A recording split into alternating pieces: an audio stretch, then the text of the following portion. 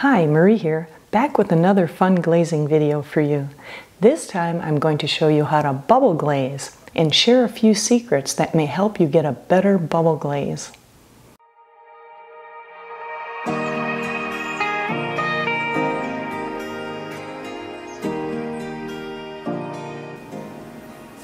Bubble glazing gives your pottery another unique look. You can bubble glaze on leather hard, bone dry, or bisqueware. I'll be bubble glazing on bisqueware. For this project I have underglaze, distilled water, soap,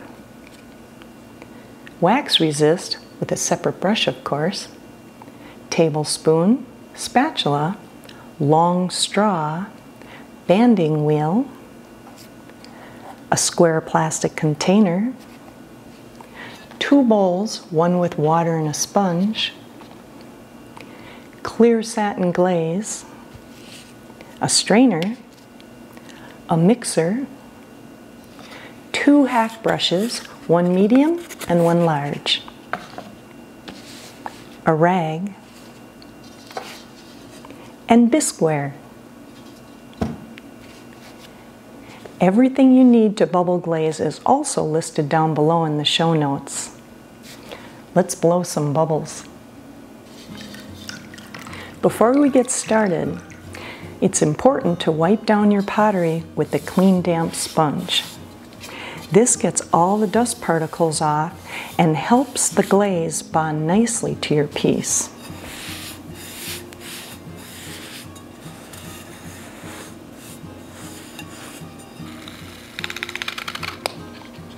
While my bowl and plate are drying, let's make the bubble glaze. I'm going to start with Spectrum Bright Blue Underglaze. Always mix your underglaze. I use this milk frother. It does a good job in mixing my underglazes.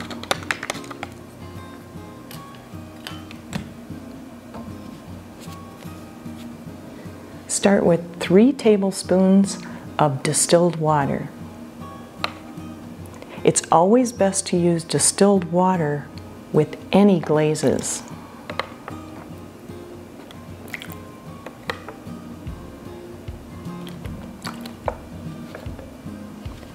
One tablespoon of bright blue Spectrum Underglaze.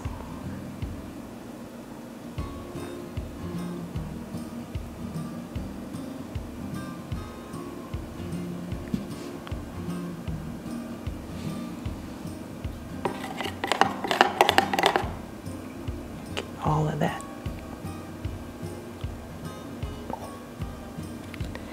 And 2 to 3 squirts of soap.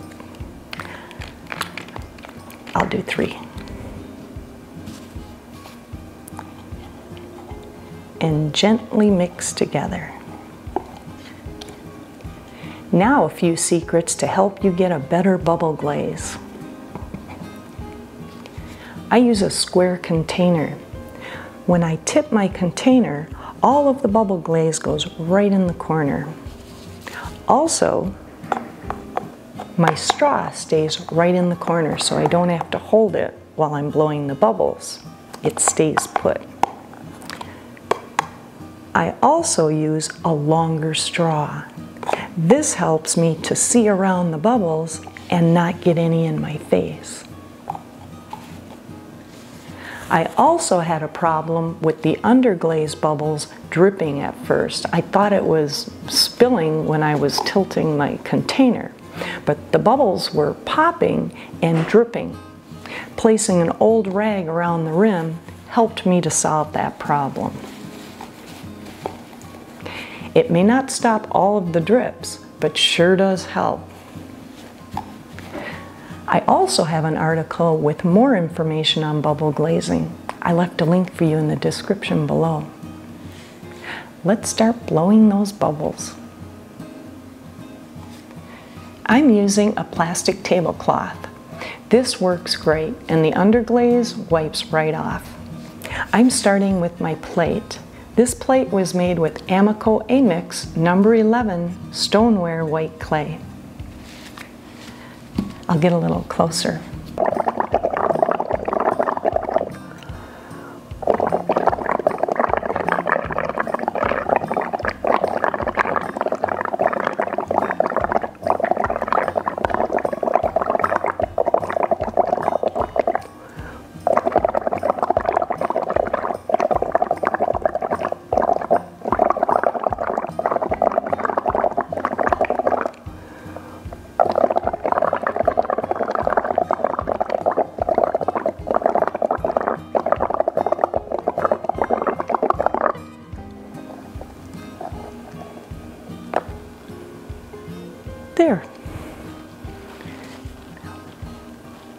bubbles.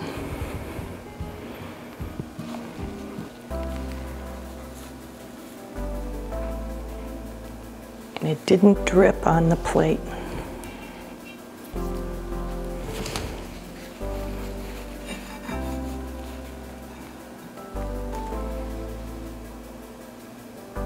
Cool.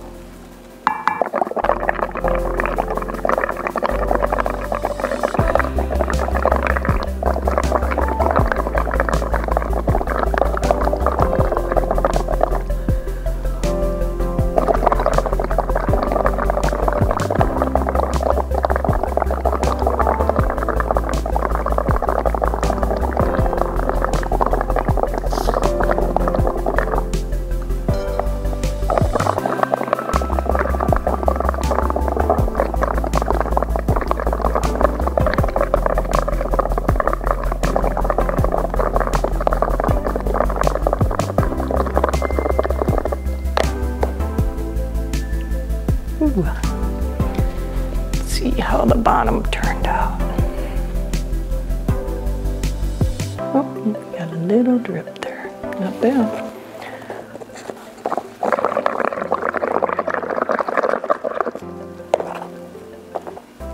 There.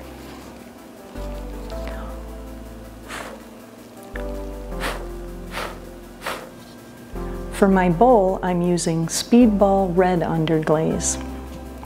I already mixed up my bubble glaze. My bowl is made with Amico stoneware 38 white clay.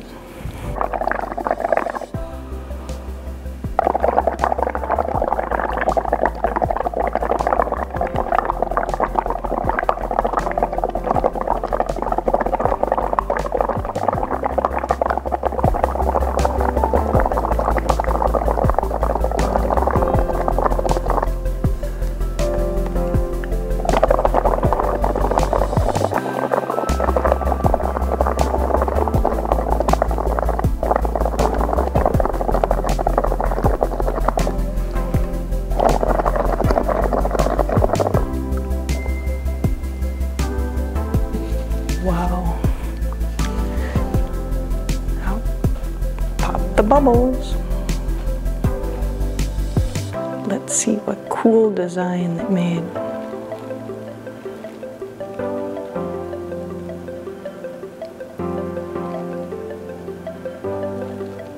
Oh. Wow, that looks good.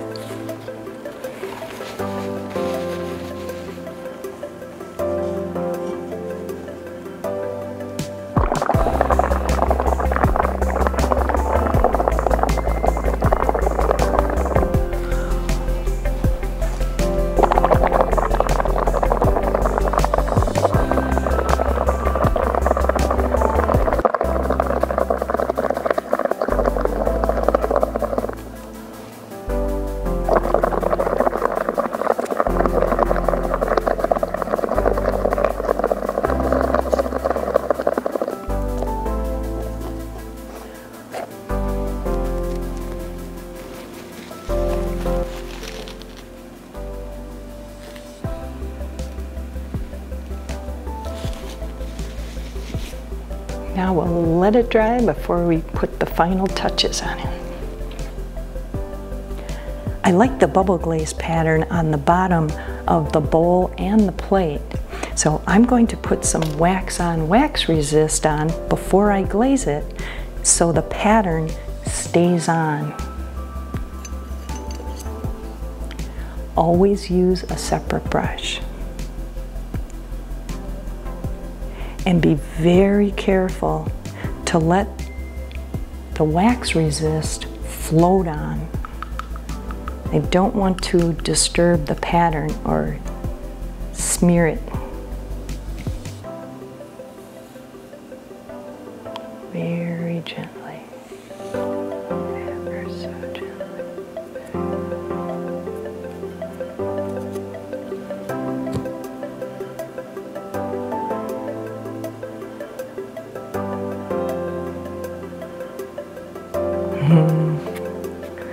Very still.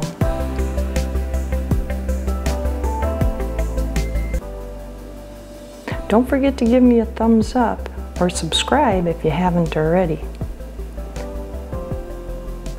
And hit the bell icon to get notified whenever I upload a new video.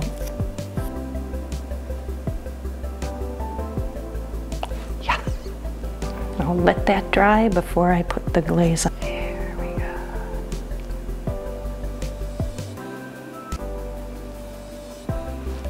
Perfect.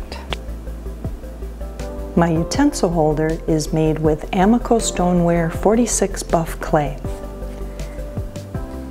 I already have the bubble glaze mixed using Spectrum Dark Olive Underglaze.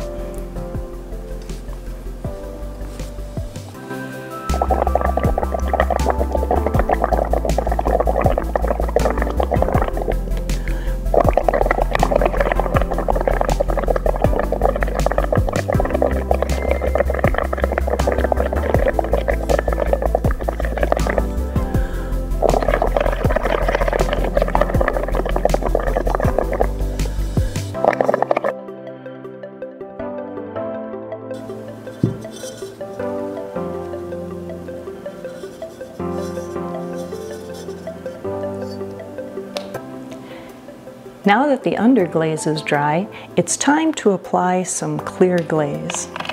I'm using Amico Satin Clear Glaze. I've already put it through a strainer to catch any clumps or debris and mixed it really well.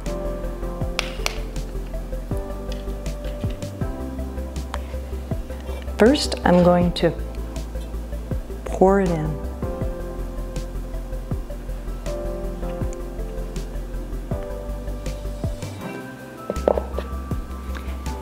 And as I'm pouring out, I'm turning the utensil holder.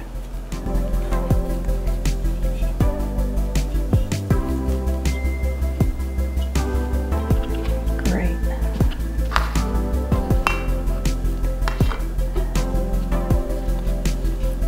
Because this is a large area, I'm using the large Hake Brush.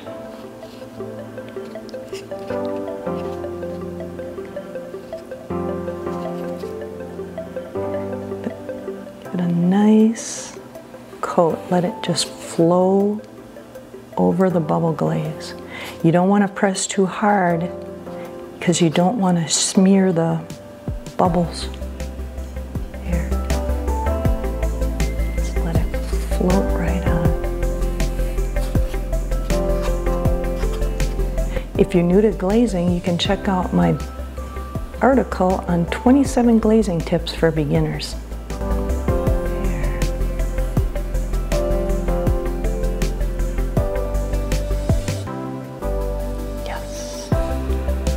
Applying one more coat of clear glaze on the outside only.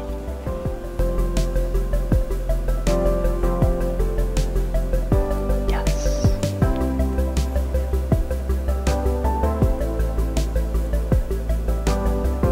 Yes.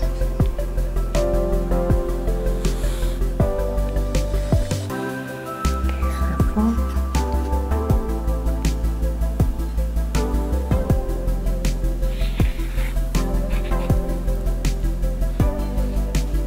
Great.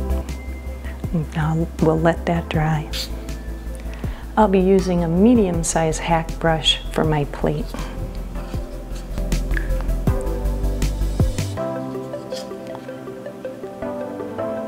Carefully float on your glaze so you don't disturb the pattern of the bubble glaze.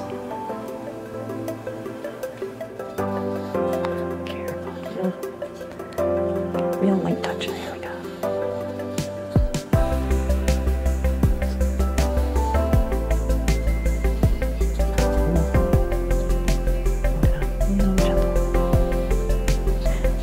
Now apply a coat to the bottom of my plate.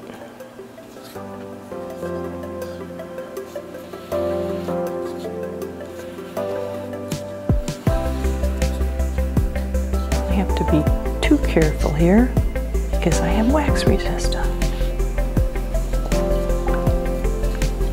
There we go. I'm going to pour the clear glaze in the bowl.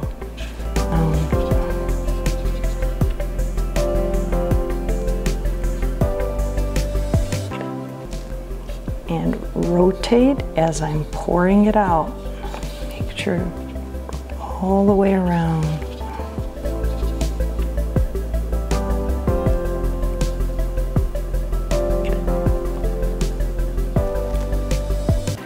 Now I'm applying a clear coat to the outside. Just let it float right on. Careful.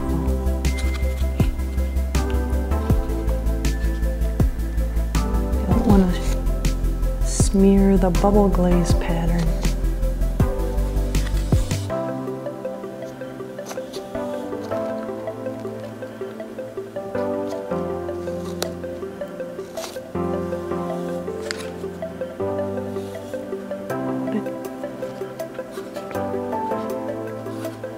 Very gentle. There. I'm applying one more coat on the bottom of my plate.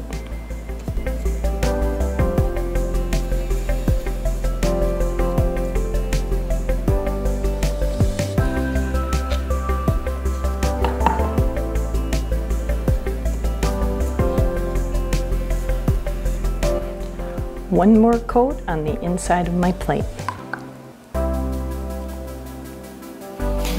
Nice and thick.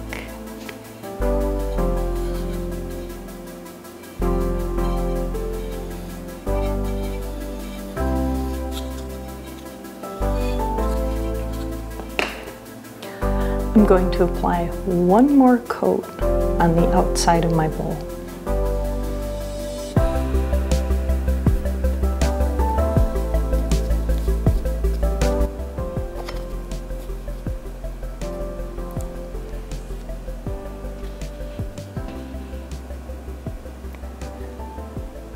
Let it dry and wipe off the bottom with a clean, damp sponge. Then into the kiln it goes for a firing at cone 5. Here are the finished pieces. I like how they turned out. You can see where I put the wax resist, the pattern stayed.